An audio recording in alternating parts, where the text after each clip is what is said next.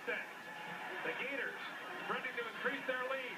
Loving to the end zone. Touchdown, Masaki Sox.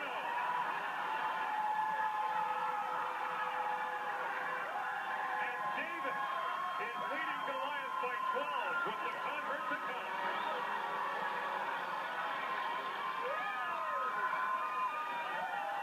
Once again, Trevor Lubbock goes back to his favorite receiver, Masaki Sox, against the rookie Ryan Lyons.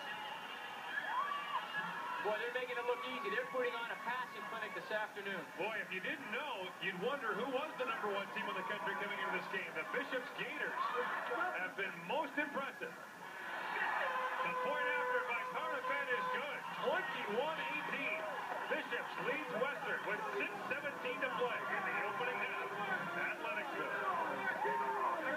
Bishops do not adjust your set. The Gators, who are life and death to make the playoffs, lead Western 21-8 after the 15-yard touchdown by Masaki Sox. Once again, Trevor Lubbock all sorts of time, one-on-one coverage. And Masaki Sox makes a nice move to cut inside. Let's go back to Rod Smith.